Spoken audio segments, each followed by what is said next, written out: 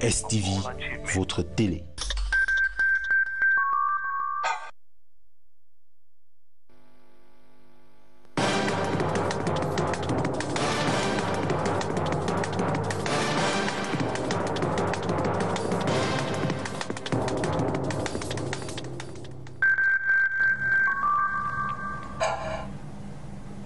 Hello televiewers, good evening and welcome to this 8 p.m. newscast on STV. On our top stories, investors and government officials brainstorm on how to make the Cameroon maritime sector competitive.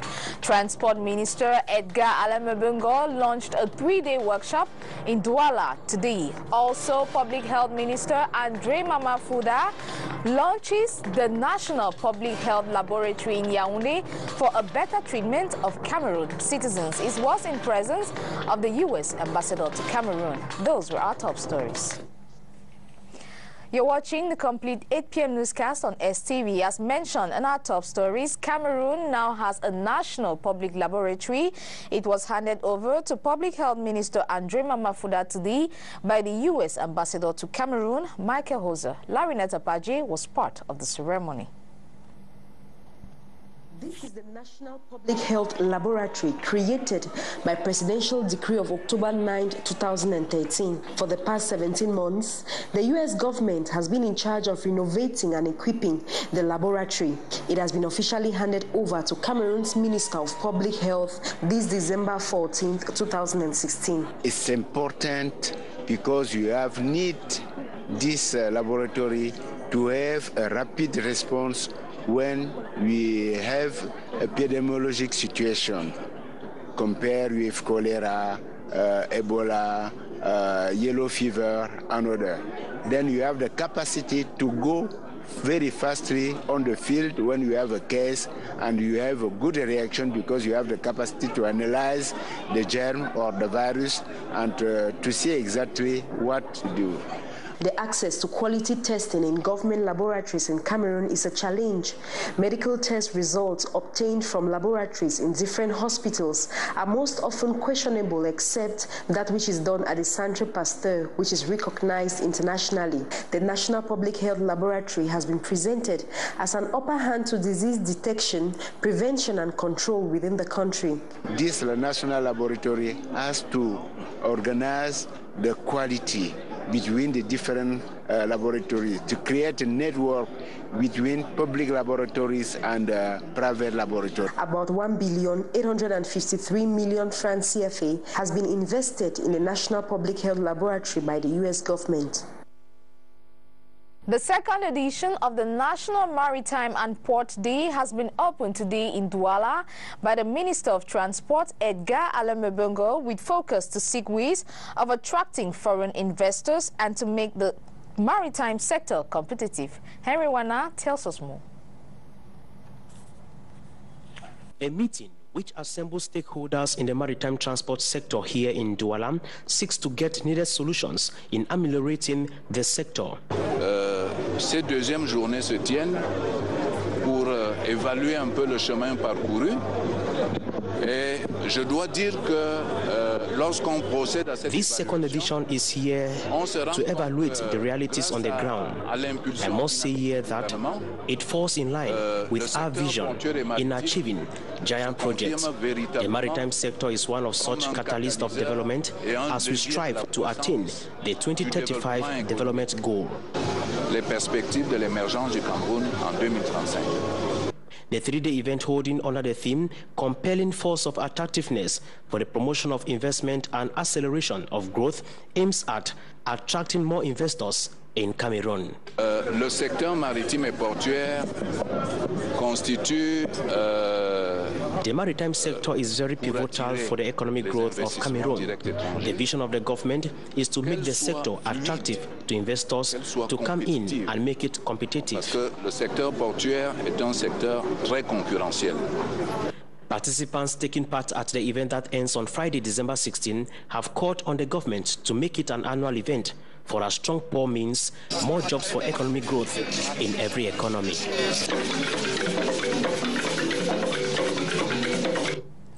We go back to Yaoundé, where the third workshop of the Cameroon-Nigeria Trans-Border Cooperation has ended, and delegations of both countries have elaborated an action plan, as Veronica tells us.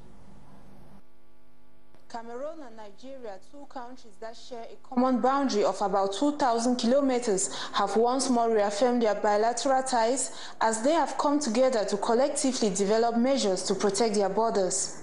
The outcome of the third workshop on trans-border cooperation between both countries that has taken place in Yaoundé from the 12th to the 13th of December 2016 is a step to enable Cameroon and Nigeria to confront their challenges and maximize the opportunities at the borders in the political and socio-economic domains. To this effect, a local bilateral committee jointly created by the Cameroon-Nigeria delegations have been urged to go operational so as to provide a platform for interaction with grassroots communities and information sharing on administrative structures of the border states. The local bilateral committee is expected to provide effective means to facilitate the work of local vigilante groups in the communities to assist the border security forces in combating terrorism and other transborder crimes. Reason why the need to promote public enlightenment campaigns to instill security consciousness and vigilance among the communities at the borders have been clearly spelled out. Both governments have resolved that regular consultations and organizations of activities such as festivals and other important ceremonies should be encouraged in order to further cement their relationship and sustain their socio-cultural linkages. The creation of a joint Cameroon-Nigeria border areas development agency so as to develop the border communities of both countries is equally in the pipeline. Meanwhile, the delegations of the two countries have agreed to consult one another towards the establishment of joint projects like the setting up of bilingual schools along the borders to bridge communication difficulties for future generations. Stakeholders of the Ministry of Secondary Education are building their capacities on the effective execution of the budget program for the 2016-2018 plan of action of the ministry. The Minister of Secondary Education has urged his collaborators to be result-oriented for a better working condition. Veronica once again. The meeting with stakeholders of the central services of the Ministry of Secondary Education in charge of managing the planning, programming and budgeting systems of the ministry is to ensure that activities related to the budgeting and financing of projects, especially those slated in the 2016-2018 plan of action, should be transparent and coherent. So what we want to do today is to bring in all the actors who are involved in this chain in order that each actor would learn to play their own part more effectively and be able to correct the mistakes that we observed during the last budget. The aim is to ensure that we are more efficient in management and managing the resources that are made available to the ministry. A review of the execution of the budget program for the period between 2013-2015 has been conducted by the stakeholders so as to identify their shortcomings and ameliorate them during the execution of the 2016-2018 budget program. The Minister of Secondary Education, Ernest Ngale Bibehe, has stressed on the need for the actors in charge of handling the budget program to be focused in order to achieve tangible results on behalf of the ministry. About 4 months after the pre-shipment control program went effective in Cameroon, agents tasked with checking imported products say they are still faced with several difficulties on the ground. Business heads assembled in a meeting today to seek a positive solution. More in this report. According to statistics from the Quality and Control Agency in Cameroon, 30% of imported products come from the Asian continent, followed by the United States and other neighboring African countries. These goods are being checked before entering Cameroon, but much is still to be done. The PK permits the goods to be controlled before they get in our country. That's the main thing. And we are working with two companies, well-known companies, AJS and Intertech, worldwide known. So we trust them for this, for checking that goods. But we know that the main problem is the roads, because the program is implemented only for seas and air. So I think we have to work on trying to link our informatics system, IT system, with the systems of our partners. This is the main difficulties. But we are working with the other administrations to resolve the problem. Sugar, cereals, rice, maize, vegetable oil, cosmetics, and a good number of products still cross-enter the territory without thorough check. Addressing business tycoons in Douala today, the regional delegate of ANOL says since the implementation of the PATYCHOU program, feedback has been positive.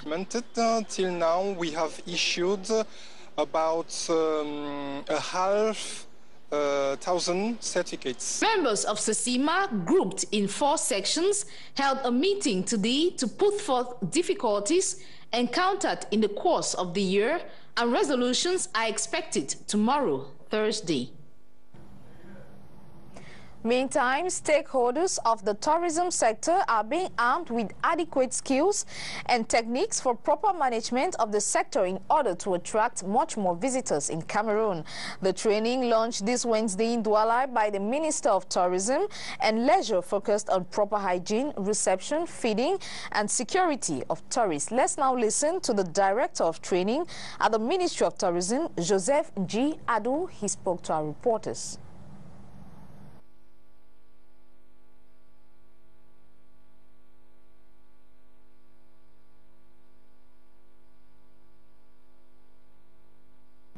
Well, let's try to get Joseph G. Adu, Director of the Training at the Ministry of Tourism. Seminar that we are organizing here is actually to improve on the quality of services in all tourism establishments. Here I'm talking about hotels, restaurants, tourist sites. Actually want to raise up the level of the quality of service to international level. And you know, since Cameroon has become a tourist destination, we need to do more and more every day to ensure that the quality of service is always up to date. Actually, this particular seminar that is dwelling on reception techniques, hygiene, quality service and security of tourists is a particular seminar which is special in its nature, special in the sense that it is out to address certain issues, the issues of poor quality reception in most of the establishments. You know, sometimes the way workers in hotels in totally up to expectations. And you know,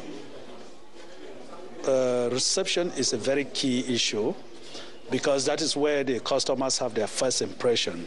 That is why we put a lot of emphasis there, because we want customers to be totally satisfied, 100% satisfied, so that they can go back to their countries and come again and even bring more tourists to visit our country.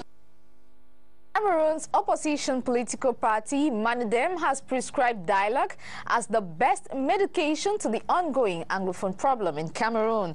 They were speaking this morning here in Douala during a press conference. Henry Wana has the details.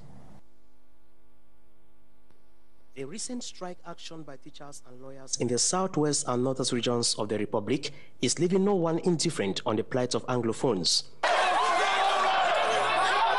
It is against this backdrop that militants of Mouvement Africain pour la Nouvelle Indépendance et la Démocratie, Manidem, met to condemn the killing of Cameroonians carrying out peaceful strike action, which resulted to violence. So when our friends, our brothers in Anglophone zone are rallying every time for their life, we agree, but it's not important during these rallies to give an attack for our institution now. You know, we have no choice, Mr. Biya, but we can't accept that strangers or strange people kill our president. It's the same thing. We are not for the ADP's policy, but now we have to preserve unity of our country. A dialogue, national conference is now very important to sit together and to discuss about the development of our country and the policy for our society. This is the time for our leaders to put their thinking caps together in resolving the plight of Anglophones and give peace a chance. Meantime, Anglophone teachers' trade unions still lament over the press outing of the Prime Minister Director of Cabinet at the Prime Minister's office. They equally denounce any call on social media by Honorable Paul Abine on a proposed list for English leaders. Pegmia Shatu tells us more.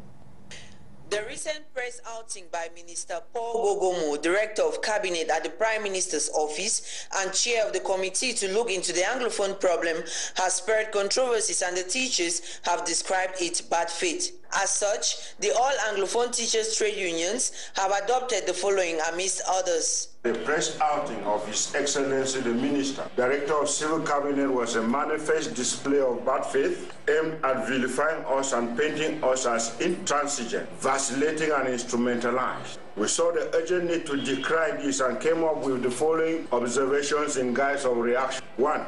That verily, we had asked for the creation of a new broad-based institutional framework with a neutral chairperson, which committee had been created and the chairperson appointed. 2, that for sure we had requested and had been granted the concession that this committee be allowed to work in Bamenda and prepare an implementation framework for the grievances within the shortest possible time frame. Teachers have outrightly denounced the list of the pupils' proposed English Cameroon leaders published by Chairman Paul Abine on social media. We just saw our names on social media.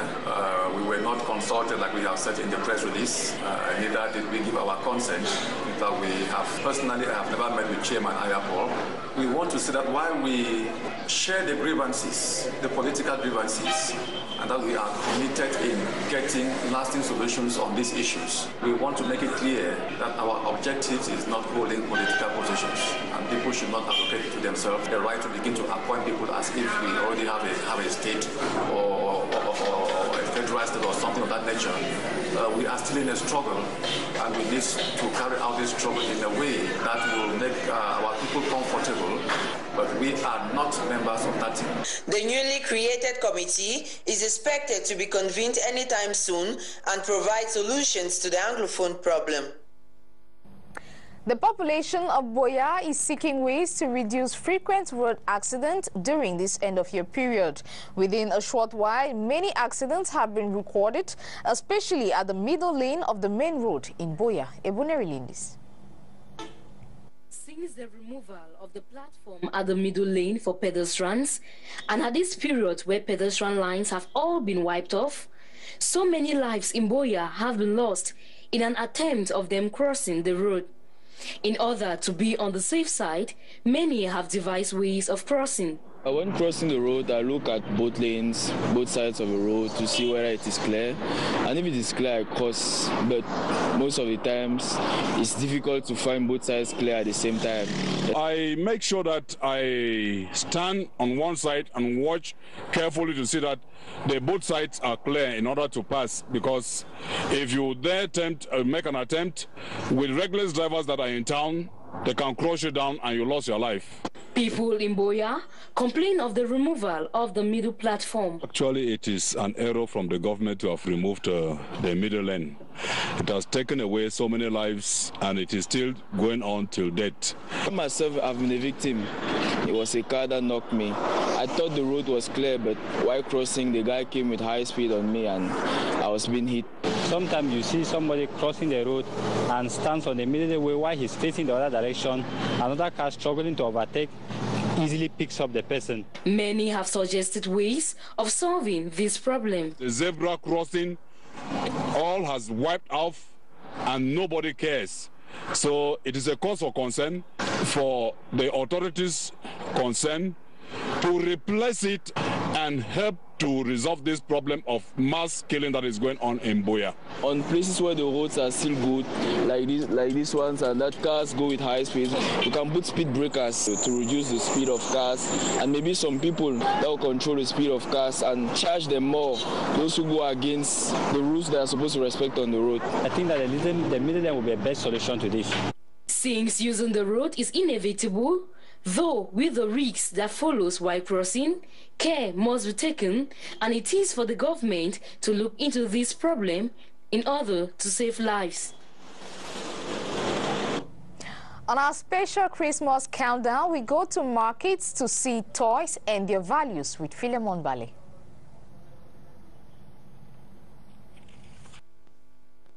It's Xmas season, a period associated with happiness, thanksgiving, and gift offerings. For a kid, it is time to have a new set of toys as Xmas gifts from their parents.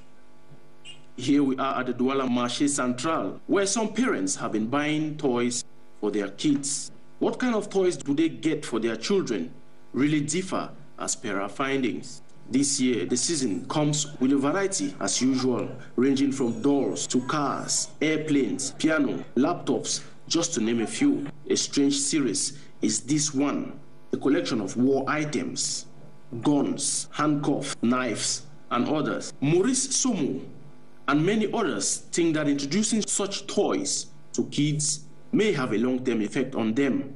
Le choix de l'objet ou du cadeau qu'on offre à son enfant est fondamental. The choice of the type of toys offered to a kid is fundamental in how the kid uses the toy, as well as his or her attitude in general. That's why I say guns, knives, and other war toys can impact violence, fighting, and killing, as opposed to a musical instrument, a book, or even a toy laptop, which can have a positive effect on the kids. Un cadeau à caractère éducatif, pédagogique peut avoir un effet positif sur l'enfant.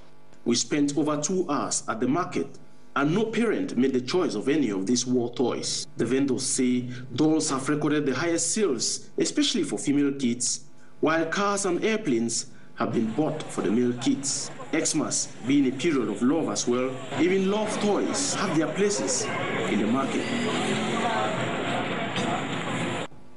Out of Cameroon, in Wau, South Sudan, thousands of people who have fled violence are living inside the grounds of a cathedral with assistance from humanitarian organizations. Nearby, another 29,000 internally displaced people have sought refuge at a site to protect civilians run by the United Nations organization, VOA. It's called the St. Mary Help of Christians Cathedral, and right now it's helping more than an estimated 8,500 South Sudanese who have fled fighting around the town of Wau since violence erupted there in June. The church is like a faith-based organization that also can provide like humanitarian assistance, and in times of trouble, you need to stand by your people. But St. Mary's, or the Cathedral IDP Center, as it's now known, has become more than just a spiritual home for these internally displaced people who have brought their families to live on the church grounds until they can return home. I think this is more safe than if I go back to my area, where I have to listen to the gunshots and the night robbery every time. Helping these newcomers is an undertaking of almost biblical proportions. While the church lends its space, the World Food Program supplies food, Oxfam helps with water, IOM assists with health care, and UNHCR handles general protection. But there are challenges here. Like in many parts of the country, food is in limited supply. Schooling has come to a halt, yet people still arrive. And the church has no land to expand or to extend a place where the IDPs can go. So we are congested. But the church isn't the only place hosting IDPs. Just across town is a UN Protection of Civilians site, which hosts another 29,000 IDPs. Although many of them are thankful for the assistance, they say they'd rather be home. Nobody wants to stay, but because the life there is not safe, That's why we are here now. Security is stricter at the UN camp than the cathedral, but some church residents say they're getting help from a higher power. The belief we have in faith, that we are Christian, we are praying every day. So this is how we are staying here without fearing anything that may happen to us. The church is hosting more than 3,600 IDPs at 3 other locations around WOW. Despite the challenges, officials say they will continue doing so until it's safe for people to leave. Jill Craig, VOA News, WOW, South Sudan. Well, this 8 p.m. newscast has ended for today. We say thanks for watching and have a good night.